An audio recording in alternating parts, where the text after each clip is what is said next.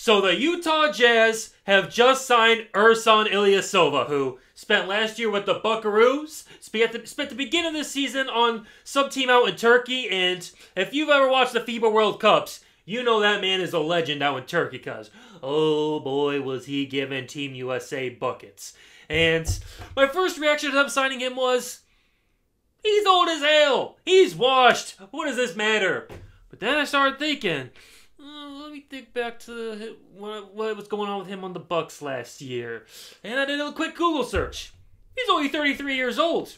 Generally speaking, that's like the end of your prime in the NBA. Like, you're still basically at your peak powers. Like 34, 35 is when you start to decline a little bit. So he's not nearly as old as I thought he was. And honestly, for the Buckaroos last year, he had some good moments. He had some good contributions. And I first started this channel like midway through the playoffs of the bubble. And the Buckaroos at that time, I wasn't getting any views, so no one watched this pretty much. But the Buckaroos, they were getting spanked around by the Heat. And I was saying, Budenholzer, why aren't you at least giving Ersan Ilyasova a shot out there? He got no minutes in the playoffs. But for the Jazz, I think he could be a contributor. I think he could have a contribution, because the one thing I've said about this Jazz team is, I like their style. I love the ball movement. I love how they be splashing threes. I think Donnie Mitchie can lead a great playoff team. You know, I like me some Roadster. I like what they got going, but Georges Niang. Although Niang is gorgeous, I don't know if I trust him in a big playoff series. He's gotten his three-point shooting up to 38.5%, but he's a little chunky. What else can he do besides shoot spot-up threes? I don't really know.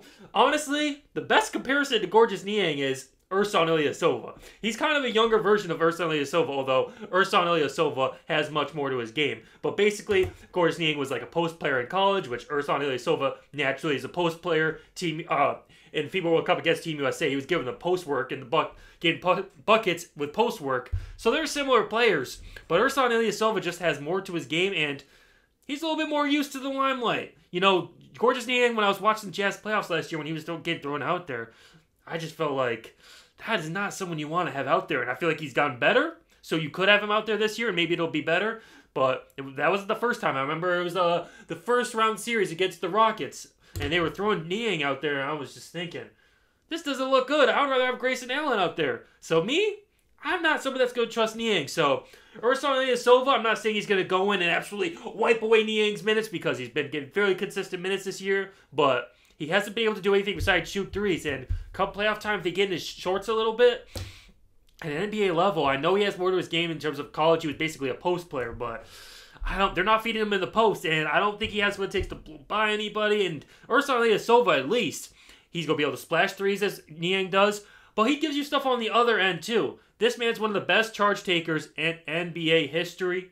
He's just crafty, and he's had playoff moments, you know? He was on, originally on Bucks playoff team, I believe, with Brandon Jennings and Monte Ellis. You know, they didn't go far or anything, but, you know, he has a little experience. And then the Philadelphia 76ers, their one run, a lot of it was credited to getting, who did they pick up? They pick up J.J. Redick and Ersan Ilyasova, so having those shooters, and Ilyasova had some good moments. So I think this is a good pickup for Jazz, and it's not going to get the hype of Blake Griffin to the Nets, but honestly, Ersan Ilyasova, we'll have to see if Blake Griffin can turn it around. But right now, watching the way Blake Griffin's played the past couple of years, Ersan Ilyasova isn't much lesser of a player than Blake Griffin at this point. It's just Blake Griffin has the name. But Ersan Ilyasova, it's possible that he'll ride the bench as he did for the Bucks last year. But honestly, he's only 33 years old. He's still got stuff in the tank. And my prediction, you know, you have to see what he looks like getting back to the NBA this year, of course. But honestly, what I've seen over the years, I would rather have him out there in playoff moments than Georges Niang.